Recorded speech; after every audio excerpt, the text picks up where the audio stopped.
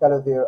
Very good evening and welcome to Let's Talk Politics. I'm your host, Edward Layne, and of course, over the last few hours, quite some development in Guyana, politically and otherwise. I have with me this evening, no stranger to this program, Sase Gunraj. Sase is a commissioner, is a government-appointed commissioner to the Guyana Elections Commission, an attorney at law, and I can safely say. Um, a forest politician in general. Says good evening and welcome to the program. Good evening, Eddie. Good evening to your viewers. A pleasure to be here as usual. So we're going to touch on two critical issues this evening. By the way, I am not too sure if the period you were off, you went and changed to a white shirt and come back. But says we have two critical issues to deal with tonight. One, the developments at the Ghana Elections Commission. But before I address that particular issue, I want us to spend some time to talk about the COVID-19 vaccination um, and the recent developments that took place. There was this big hullabaloo a few days ago when Harman, in his usual lying ways, came out and attempted to put a damper, so to speak, on the vaccination program by claiming that vaccines were fake. And well, he started by making the accusation that Guyana uh, purchased overpriced vaccines. I mean, overpricing is something that's very synonymous with APNU, all the years they spent, 5 years they spent in office. But he attempted to put that allegation to the PVP. That allegation didn't stick. Um, it didn't really resonate with people because it was easily and quickly debunked. Then he moved to make allegations about the vaccines being fake and so on. But before I bring you in, says I quickly share for those in the public domain who may not have had an opportunity uh, to see the statement released by the Ministry of Health and the accompanying letter. So if I could quickly say what the Ministry of Health had done is that they had contacted the Russian Direct Investment Fund um, to get information to, after Harman claimed that the vaccines were fake and all sorts of things, contact was made with the Russian Direct Investment Fund to match the batch numbers of the vaccines that were being used by Guyana um, to ensure that the vaccines received were indeed emanating from uh, the company. So the letter, which was released today, addressed to the Minister of Health, is titled Confirmation Letter, and it reads, and I quote, "Dear Sirs, we would like to confirm hereby the authenticity of the shipments of GAM COVID vac adenovirus, sorry, adenovirus vector vaccine containing component 1, recombinant serotype 26, adenoviral particles containing the S protein gene of the SARS-CoV-2 virus and containing component 2, recombinant serotype 5, adenoviral particles containing the S protein gene of the SARS-CoV-2, that is the Sputnik V vaccine, with below listed batches that have been dispatched to the UAE for further transportation to the countries where Arugulf received authorization for selling and distribution of the Sputnik V, including Guyana." What this means, there is a long table says that outlines, you know, the batch numbers and the amount of vaccines, etc., and the date of delivery, as well as the expiry date. So a lot of data. The Director General of RDIF simply said that Harman, you were misleading. That the vaccines, he didn't say that in his letter, but the content of the letter verifying, authenticating the vaccines to Guyana has now put to rest those fallacious claims that Mr. Harman has made, which could have serious impact on Guyana's vaccination program. Says.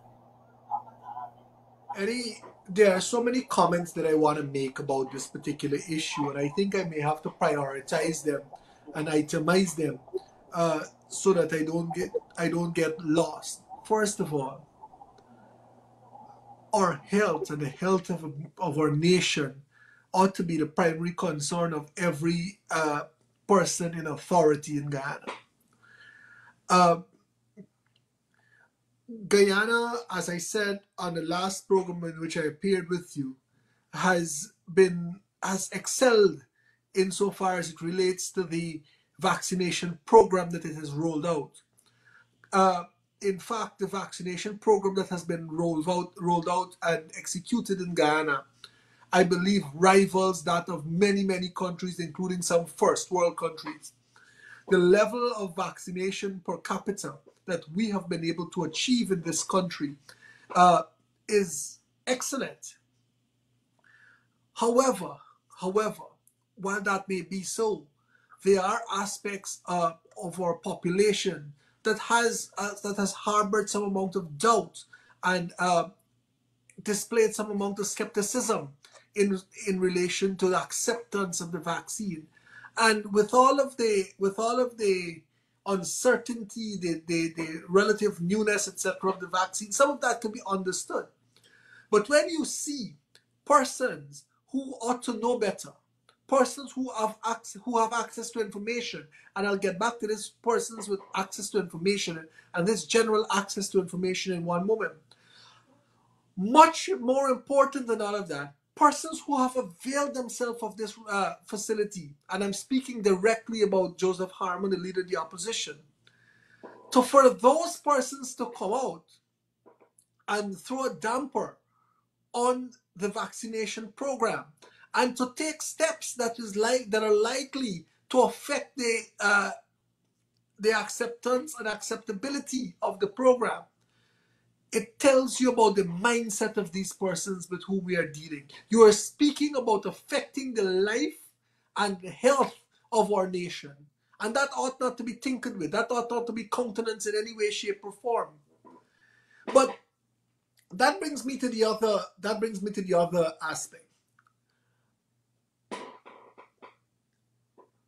It is understandable that as a politician, you may harbor doubts about the level of expenditure and all of the associated issues regarding the vaccines. I have no difficulty with that. In fact, I appreciate the fact that an opposition would be interested in how the nation's coffers are being affected by this expenditure. However, there are mechanisms by which that can be addressed. And one such mechanism that has been available to the opposition was the parliament. You'd recall the Honorable Minister of Health, Dr. Frank Anthony, being grilled, and I use that word grilled deliberately, extensively in the parliament about the procurement, about the sourcing, about the cost, why it costs so much, and all of that. And I believe that the Minister of Health, Dr. Anthony, took time out, patiently explained the entire process by which the vaccines were received, disclosed the source of the vaccine, disclosed the business arrangements that were concerned with the acquisition of the vaccine. And Dr. Anthony was not the first politician of the government or the first member of government who did that. The Honorable Vice President Dr. Barrett Jagdeo did that last week or the other week at a press conference. So this knowledge or this information has not been a cloistered issue that has been locked away in some back closet. It has always been on the front burner. The government has always been forthcoming with information in relation to the vaccines, the source of the vaccines, the cost, and all of that. But even worse, and this is the third issue, it tells the scant regard that the opposition has for the populace of Guyana. If anything that will characterize this age in which we exist, Eddie, it will be the information and the readiness with which information can be accessed in this era. That being said, we don't exist in a time when you perhaps had to get a telegram. Yeah, you remember the office used to be at Bank of Guyana building there, and send a telegram that will take perhaps days to get to Russia. And when it reaches to Russia, it probably had to thaw off and go through a process and all of that, and then get returned here. So probably 6 months later, you'll get a response. Communication has become instantaneous. That information is readily available. I am sure informally, Dr. Anthony might have been able to present that information the next day or within hours of it. But the official channels, of course, take a little longer. It boggles the mind that the leader of the opposition will think so lowly of the exposure and of the intelligence of the Guyanese populace to think that he can spew such untruths and think that he will get away with it, and think that there will be no debunking of that in short order. And that is what was done. And thankfully, that information is now available to the public, the Guyanese public. And I would hope that it goes a far way in encouraging those persons who were otherwise misled and who might have harbored additional skepticism in accepting the vaccine to now accept it with open arms, and to ensure that they do the right things by themselves, and to ensure that they are vaccinated, thereby protecting themselves against the ravages of this pandemic in which we exist. Importantly, you touched on a couple of things. And time and again, every attempt by Harman and his gang to mislead, to misinform, to spread all sorts of inaccuracies. Every occasion, it takes a few minutes, literally in most cases, for them to be debunked.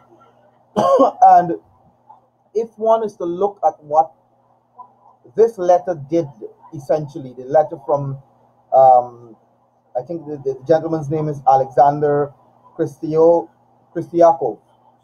who's the Director General of the RDIF.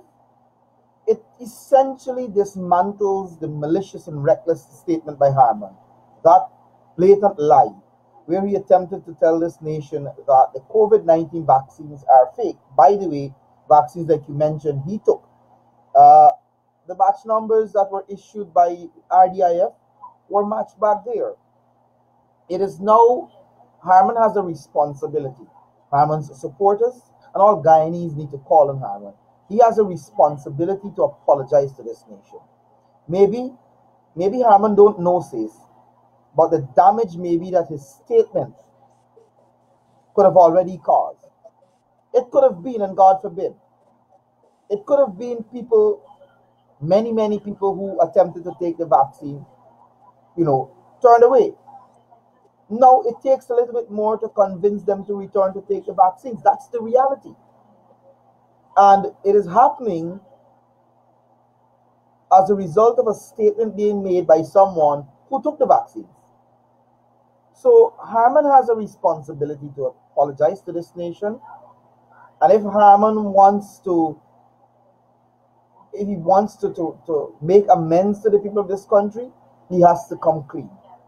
He has to come clean, and he must be and should be held accountable by even his supporters as to why he made such a reckless and irresponsible statement that can put a lot of, not the entire nation, but a lot of people at risk, all in the interest of scoring a few cheap political points.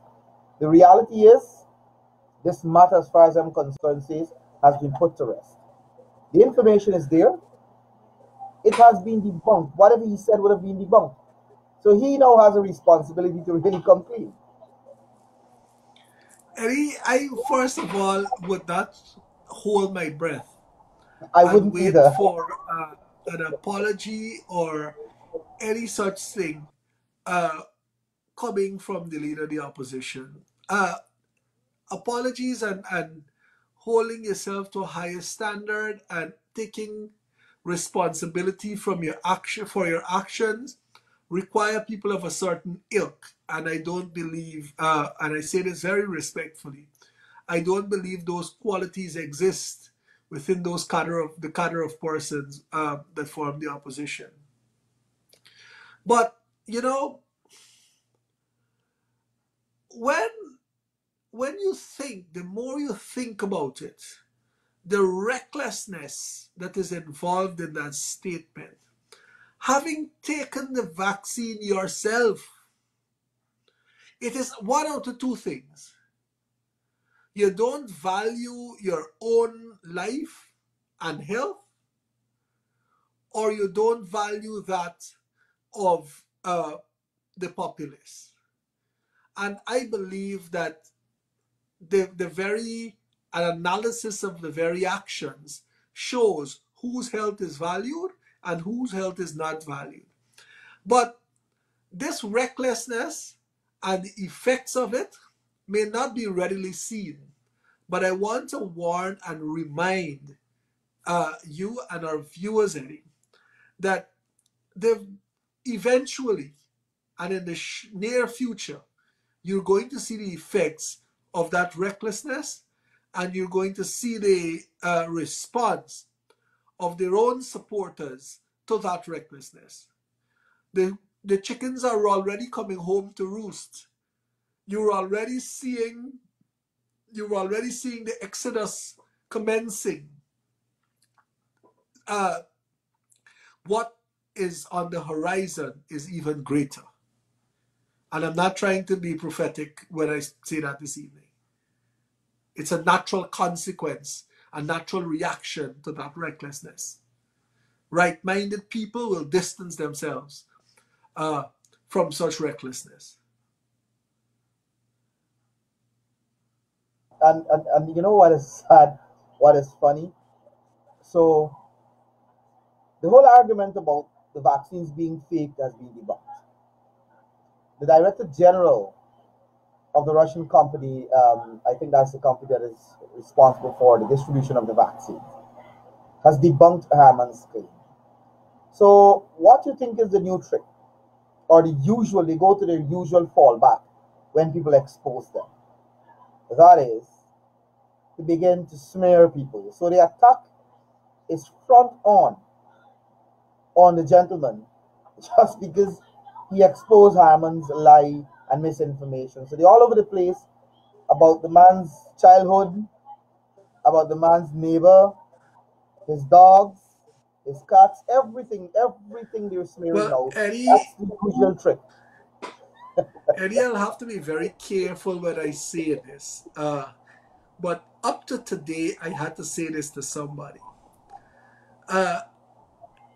In the vernacular, and especially in the acting world and so on, the minute that you fall out of favor with some big wig or some authority or some director, quote unquote, your sex tape is leaked. So this Russian gentleman has to wonder when his sex tape will be leaked. Exactly. Because that is the modus operandi of the PNC, the AP and UAFC. We have seen it for so many of the observers who came here and who chastised them for attempting to rig the elections. The minute someone said something, the minute Prime Minister Mia Mottley made her statement, Sherrod Duncan and his gang were all over the place trying to dig dirt, so to speak, on her. The same thing with Prime Minister Ralph Gonsalves and every other person. The ambassador of the US, the Canadian High Commissioner, the British High Commissioner, every single person. These guys always have a story, as you call it.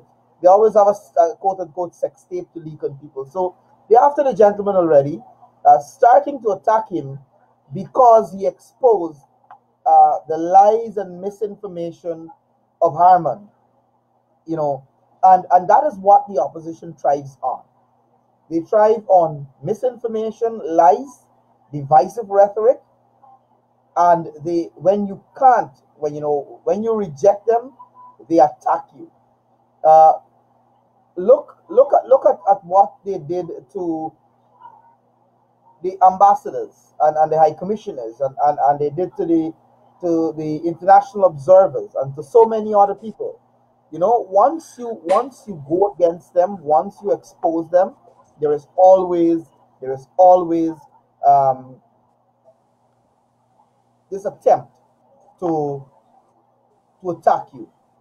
And there's an interesting story in the Guyana Times, though, which exposed again Harmon. And what is interesting, because the information is available. Harmon is attempting to deny that he didn't imply the government made the right decision to buy the Sputnik vaccine. These guys says, I don't know if this is the way in which they operate. They wake up and they decide, I'm going to go out there and speak today. There's no thought, no reasoning. So they wake up and they speak. And they go back, they sleep, they wake up the next day, they forget what they said the day before, then they come back and they speak. It is total irresponsibility and comical the way they operate. Like I said, Eddie, the proof will be in the pudding at the appropriate time. And that appropriate time, if I dare say, is very, very soon. Persons will not countenance this sort of behavior for too much longer. Persons are getting fed up. This is not the age when people are forced to accept what is said to them. This is the age when information is readily available at your fingertips. By a simple Google search, someone can easily discern whether they are being misled or being advised properly. So let them be, Eddie. I mean, while it is important that we uh, provide credible information to the populace, sometimes you have to not turn a blind eye, but provide your credible information and leave it there and move on, because the responsible you have other responsibilities, and that is what sometimes should be focused on. I agree with you, Sis, and I'll heed your call, because I think we've spent enough time uh, discussing the ignorance and stupidity and childishness of people like Harmon and the others. When we have a nation, we have a country to take care of, a country to run that is faced with a serious natural phenomenon in the form of the flooding. Um, and we have so many other issues to deal with, including the COVID-19, the issues that really matter with regards to COVID-19. That is to provide tests for people and to provide vaccination to people so that we can come out of this pandemic as soon as possible. So I agree with you. And that has now brought us to our second major issue, which we want to discuss. I can say to you safely, says, with the limited information that is available thus far with regards to the developments at the Ghana Elections Commission today, that many Guyanese, if not maybe 90% or more, are breathing a sigh of relief. Not fully, because I don't think Guyanese are completely satisfied that with the decision taken per se by GECOM today, where the three of the riggers were sent packing um, because of the fact that they were sent on leave. But I think they're breathing a sigh of relief at the fact that they are no longer close to GECOM, even if it's temporary. The Ghana Elections Commission met today, and a decision was taken to send Roxanne Myers, Keith Lowenfield, and of course the other gentleman. I always get mixed up with his name. Um, Mr. Mingo on annual leave, uh, at least to facilitate the debate on the motion. Sis, I'll bring you in here so that you can put perspective to this for the next half of our discussion.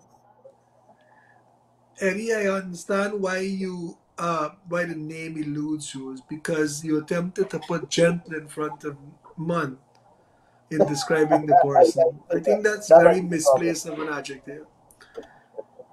So, Eddie, you'd recall that 3 weeks ago, that is to say on the 1st of June, myself and Commissioners Shadik and Narayan presented 3 motions to the Guyana Elections Commission, which call for the immediate dismissal of the Chief Elections Officer, Keith Lowenfield, the Deputy Chief Elections Officer, Roxanne Myers, and the Returning Officer for Region 4, Claremont Mingo. Detailed in those motions were a litany of actions and omissions, acts and omissions of those persons which we feel justify their immediate removal. And this is not based on the opinion or the sole opinion of us 3 commissioners. These actions and in some cases omissions were pronounced upon by all of the courts of this country, uh, from the High Court, the Court of Appeal, and the highest, the apex court, the Caribbean Court of Justice. That being said, after those motions were laid, Justice Claudette Singh, the chairman of the Guyana Elections Commission, wrote to those persons, inviting them, providing them 14 days within which to respond to the allegations contained in those motions. All 3 of them have responded. The meeting was scheduled for last week, and 2 of the commissioners on the other side provided an excuse which deprived the commission of a quorum.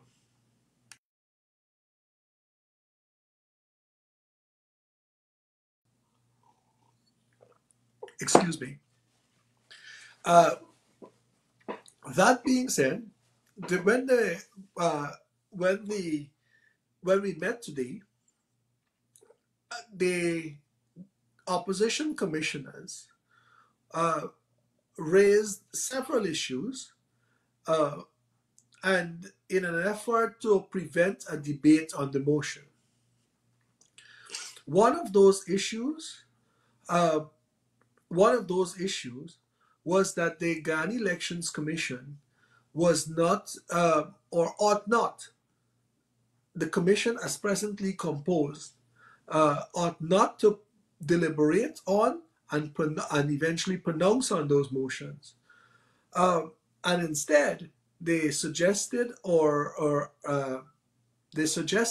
that some other tribunal hears and determines those motions.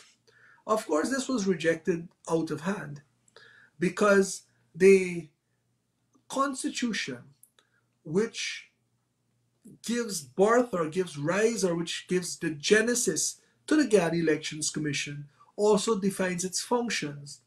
And one of the functions of the Guyana Elections Commission is the overall management, discipline, hiring, firing, etc. of staff, of which these 3 persons are staff of the Guyana Elections Commission.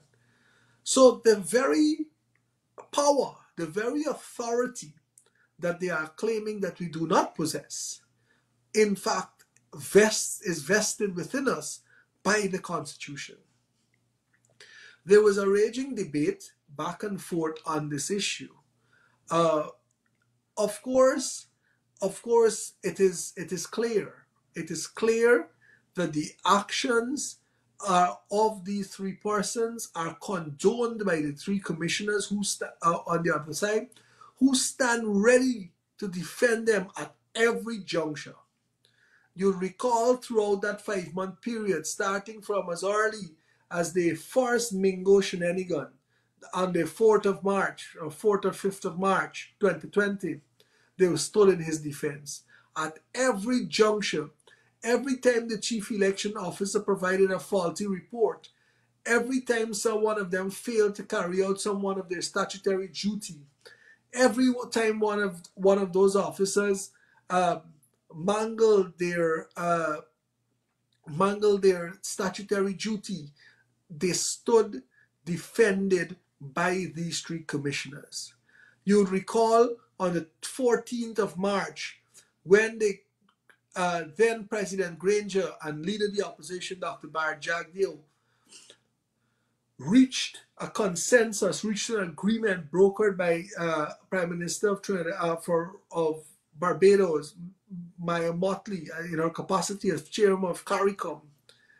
They refused and then delayed in attending the meeting, instead seeking to meet with lawyers who eventually defended the very actions of the riggers. They even went so far as to hold a press engagement outside of the offices of those lawyers on that fateful Saturday. So every step along the way, there was this cheerful readiness by those commissioners to condone and defend the actions of these persons whose sole intention was to thwart the will of the electorate. So today's action came as no surprise. Today's action was in fact expected. It was only left to be seen the form in which the support of these three persons will come. After the elaborate discussion and to and fro arguments on the issue, the chairman opted and indicated to the commission that she will rule on this issue. One, whether the commission was authorized and entitled to hear the motions against the three officers and determine it, or whether some other method, including setting up a tribunal, some extraordinary tribunal to hear it, will be set up. And so a decision on that is pending, and I will address that in a second. Thereafter, the chairman opted, and this was consensually and unanimously. It wasn't objected to, I should say, and to be correct, it was not objected to by any commissioner, including both sides, that the three officers will be sent on leave commencing, I believe it is Monday of next week, during which time the decision will be heard, will be made, and then the next steps happen therefrom.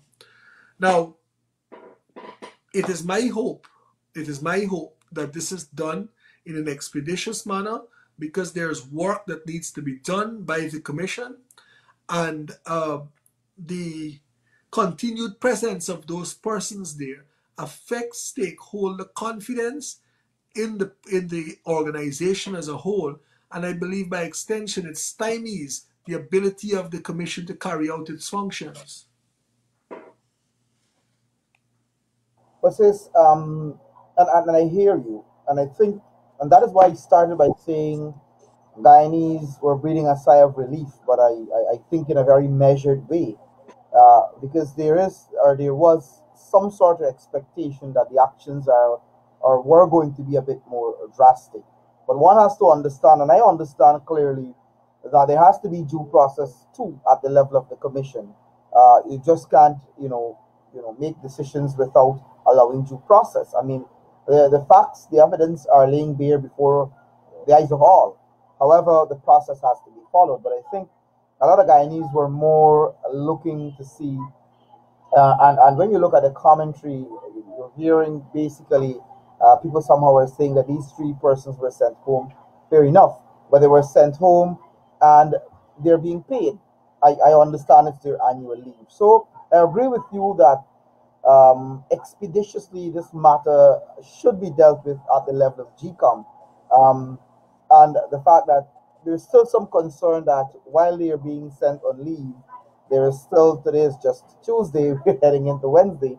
But I trust that GECOM as a commission has been able to put the right systems in place to safeguard against any possible things that can happen. However, I want to move to an issue that you would have highlighted, Says, and that is the support that will come. And it's an issue that we have to address now because the narrative will be the old narrative.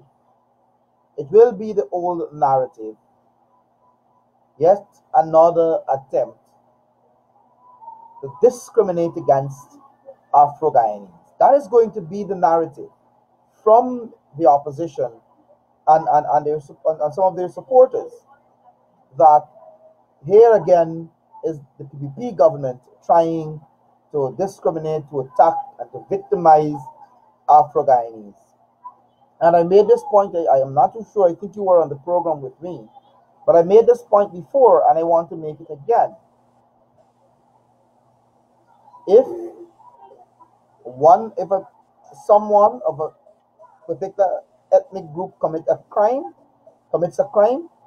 you can't go and find somebody else from another ethnic group and arrest them and charge them just because you're fearful that somebody will say you're victimizing or you're attacking an ethnic group.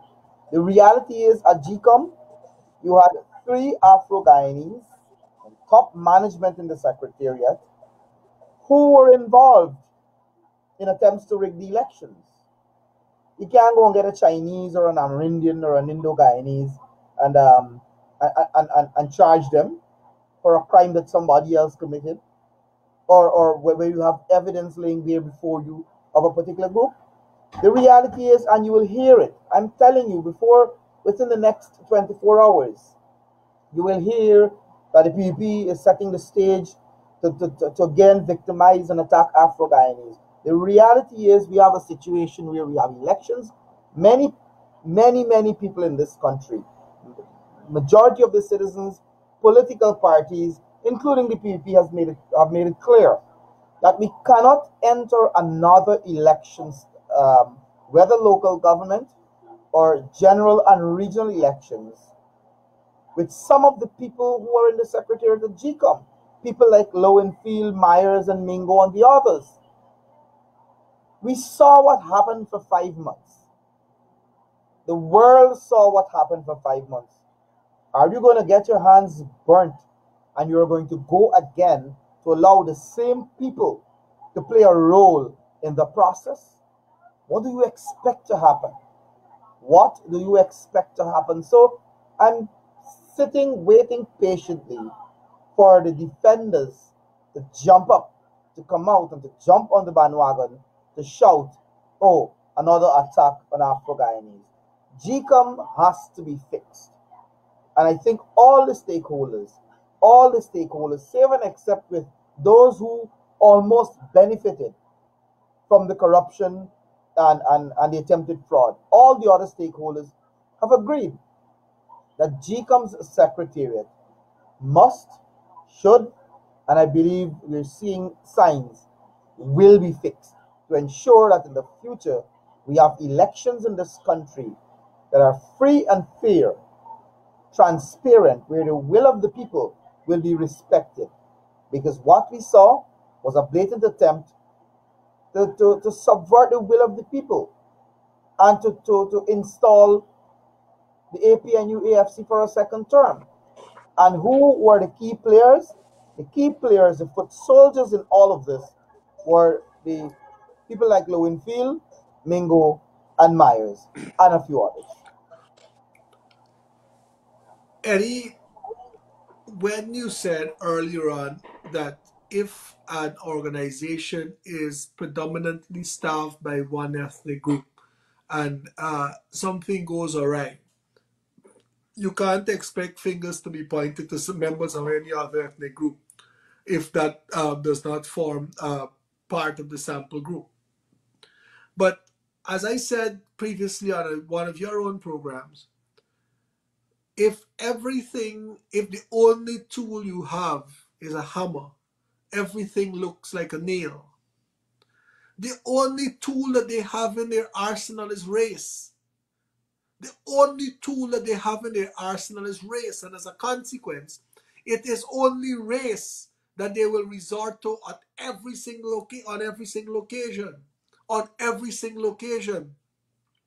You saw members of parliament and sympathizers of the opposition saying that if it was some African prince that touched down in Guyana and had brought vaccines, whether it would be the same posture that would have been taken by the government.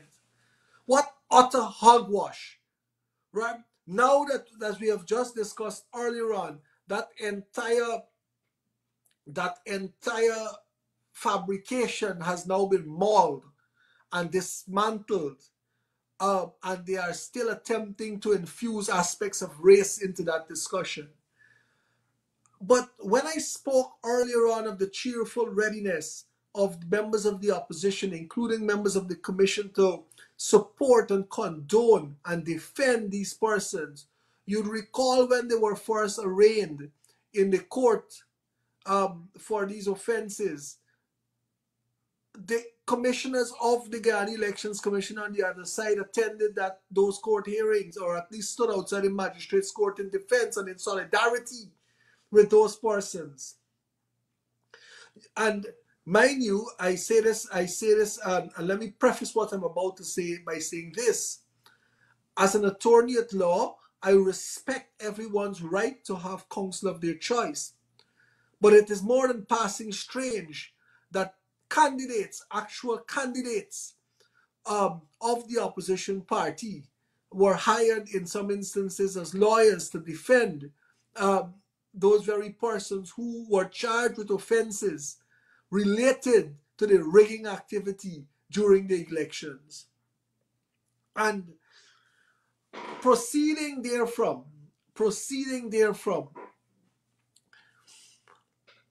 I made this point on less than 24 hours ago on another program, that all of the shenanigans, every single act or omission committed by these persons, these riggers, was designed with one outcome in mind, one singular outcome, and that outcome was for a victory for a party, a contestant in the elections that did not secure that victory, and that being the AFC, APNU plus AFC. At no time did you hear a result that increased the number of votes for the Liberty and Justice Party. At no time did their actions reveal a victory for any other stakeholder. It was lopsided, it was one single tract. And that tells you something. And mind you, let me hasten to add this as well. Their actions was on display for the world to see. It was so shameless that it was not done in some back room where persons could not have access or could not have witnessed the dirtiness that they were trying to perpetuate. It was on display for the world to see, and they seem not to care. And then today, they are asserting that there are no, the allegations against them have not been proven. When Lowenfield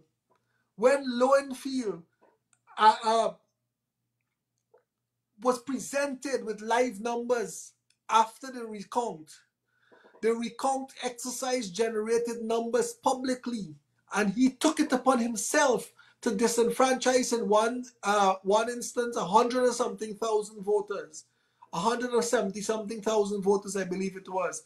On another occasion, 115,000 voters on his own, without any legal authority for doing so. All designed and catered for a victory for one particular party. Does he think that the world wasn't seeing this? When Claremont Mingo purported to make a declaration on the 5th of March 2020 without force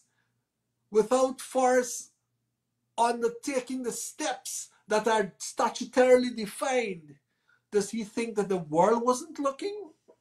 Does he think that the multitude of persons who witnessed that firsthand were blind?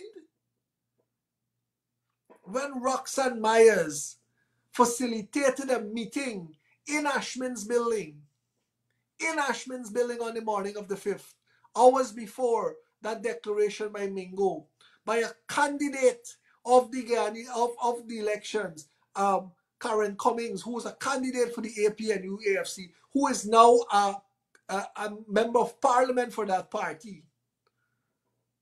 In that building, what, did they think that people were not seeing these things? Don't they think? And mind you, Eddie, we don't have to rely on my memory or your memory and my account or your account of these events. A lot of these events are memorialized on video. And so they were captured live and contemporaneously on social media. They were captured for posterity, and retrieval is so simple. It is at the click of a button. What? They think that our intelligence is so easy to be insulted, that our memory is so shallow that we would sit there and condone this as how their handlers are condoning it? Come on.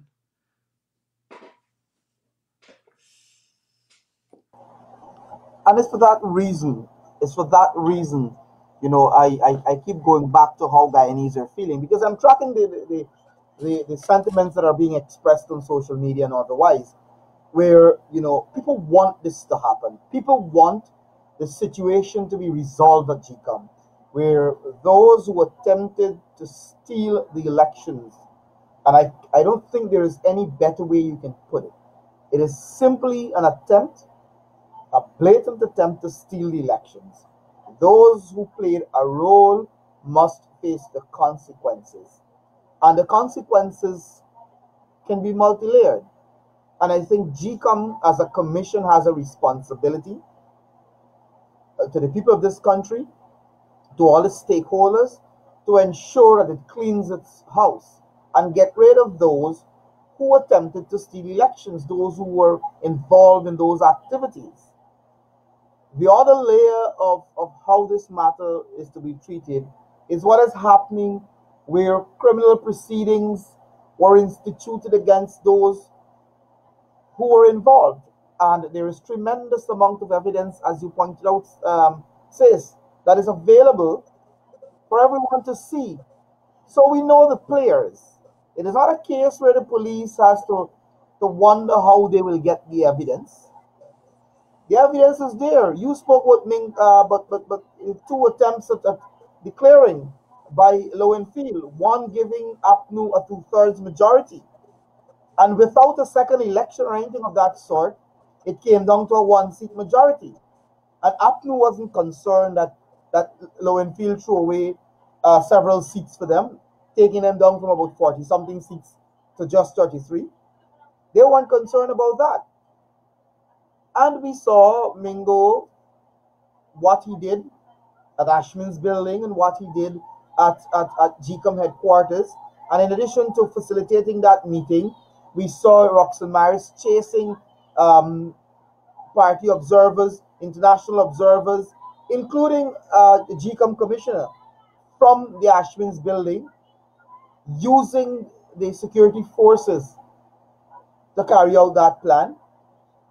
Eddie, I deliberately neglected to speak about that specific action of Roxanne Myers because it involved me. And I think at the appropriate time, I will give as much details as possible. But I will ask rhetorically again, whether they think that our memories are so shallow to forget those actions. And they dare say that those allegations have not been proven and they are mere allegations. When Claremont Mingo was specifically told on the morning of the 13th of March by the Honorable Chief Justice Roxanne George what he needed to do, and then hours later at High Street on that dirty bedsheet, fluttering, the the report of the EU observer team describes it very aptly. It speaks of an undulating bedsheet. That undulating bedsheet, with a less than effective projector on it, hurried through and then disappeared in a cloud of policemen, preventing the lodgement of any request for recount. Those things need to be proven. They were done in the presence of the world. The world saw it. And then they dare say that they are innocent and they somehow ought not to be held accountable for this. Oh, come on. And says, what is, I mean, this is a serious issue. This is an issue, this is an attack on a nation, on the democracy of a country, an attack on the rights of people, what happened with the elections. But it's laughable sometimes when you look and you listen, you hear the reaction and the statements emanating from the handlers of Mingo and the others, where they look you in the face and say, oh, you're trying to attack these professional public servants. You're trying to attack these professionals because you can't find or get your way with them. I don't know what is professional about what you just mentioned. I don't know what is professional about Lowenfield hurriedly preparing a declaration and trying to submit it to the commission without following due process, without even allowing the commission. I know the commission has a few steps that are to be followed in order to finalize declaration. I don't know what is professional about Lowenfield looking at the then presidential candidate of the People's Progressive Party Civic, the then leader of the opposition, and all the leaders of the political parties and the international community present there, and trying to hoodwink them, trying to mislead them, trying to look them in the face and say he cannot use a deputy returning officer to do a recount because that is not his preference. I don't know what is professional about Roxanne Myers, the two issues that we mentioned with her. I don't know what is professional about all the issues that are there naked. And we haven't yet discussed the actions of the now opposition commissioners. We haven't yet discussed the action of people like Valda Lawrence and Carol Joseph and all the others and who were involved in this naked, blatant, barefaced attempt to rig the elections. We haven't gone to all of that, and who facilitated them? How did Valda Lawrence's signature ended up on one of the declarations? How did Carol Joseph's signature ended up on one of the declarations? We haven't gone to all those issues. We're just touching a few issues. As far as I'm concerned, I think evidence. Let me make this point. Let me make this point, Eddie. It is very clear from those two instances that you have just mentioned.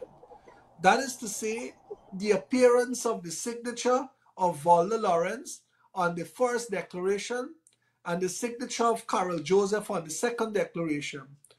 It shows that they just didn't care. They had no regard or concern for the consequence of their actions. Mind you, a declaration does not require their signature on it. It does not require their signature on it. The circumstances leading to the appearance of their signature there, if that is not questionable enough, the fact that they were bold enough to place their signatures there either speaks to high stupidity or blatant regard for what the law is and what their rights and responsibilities under the law are. Sis, I think we're almost out of time. We can continue to have discussions on what happened over the 5 months and the struggles of Guyanese of all walks of life.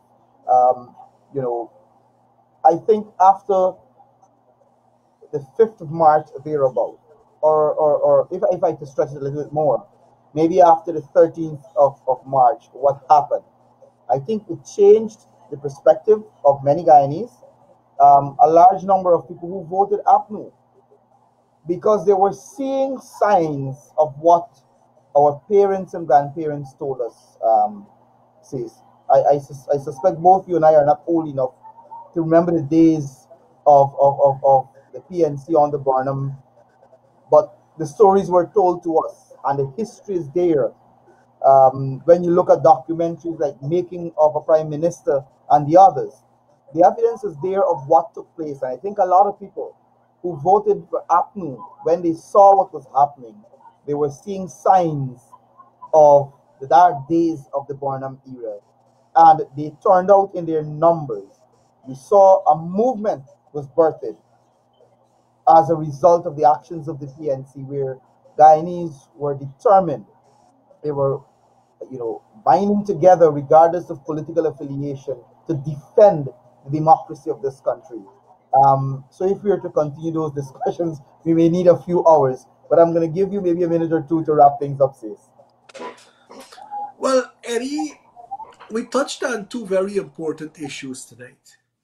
Um, while it may appear as though the elections issue and the occurrences at GECOM today may be the more important of the two issues, I want to say that that was the lesser of the two issues, because while persons need to be held accountable for their actions, and I believe that today's occurrences are further steps to ensure that those persons are held accountable. What is more important to me is that is the health and well-being of our nation and my fellow citizens. And it peeved me to know that someone, and my social media posts uh, made shortly after Harman made that statement, quoted leaders in uplifted commas. And there's a reason for that. Because you can't call yourself a leader when you will readily and willingly lead your followers or lead your supporters or lead your constituents to harm. And that is exactly what he was advocating. Because as we are presently circumstanced, the vaccines and mass vaccination uh, seems to be the closest to panacea that we can muster in our society. And we ought to take every step to encourage that rather than militate against it. And that's exactly what Joseph Harman did. So the fact that today we are able to provide information to the public that readily debunks uh, that myth and that misinformation that he was peddling pleases me. And I'm hoping that the general public, the general populace who has benefited from this new information would use it and use it in a manner that will benefit our nation. That is to say, to avail themselves to the vaccination, get vaccinated, and take the other precautions that are advocated to get us out of this COVID-19 pandemic. It is the responsibility. I read something today which I think Dr. Sanjay Gupta on CNN was quoted as saying, soon we will have the world divided into two segments, the vaccinated and the infected. You choose, Guyana, which side of the divide you want to stand on. And on that note, Eddie, I'm going to thank you for having me on this evening. Thanks, Sase. And I want to wrap on this note where I encourage citizens to maybe visit, those who have access to the internet, to visit the BBC's website. And there's a big story there. It's shared on my Facebook page as well, where it talks about COVID vaccines running out in poorer nations. And this is coming from the WHO, the same WHO that Harman and the others want to deal with the approval of the vaccines. They're warning the world that the vaccines are running out in poorer nations. We're maybe just about what? So in Africa, just about 2% of the population in the entire Africa, just about 40 million doses were administered there. The reality is the vaccines, and I want to join with you, Sase, to encourage. I think the matter has been put to rest to some extent, and we'll continue to expose any attempts to disparage this effective program that we have. But the vaccines are important. We encourage people to ensure that you're vaccinated. Sase, thanks for being part of the program, and to our viewers, we want to say thanks for watching. Have a good evening. Thank you, Eddie. Have a good evening, all.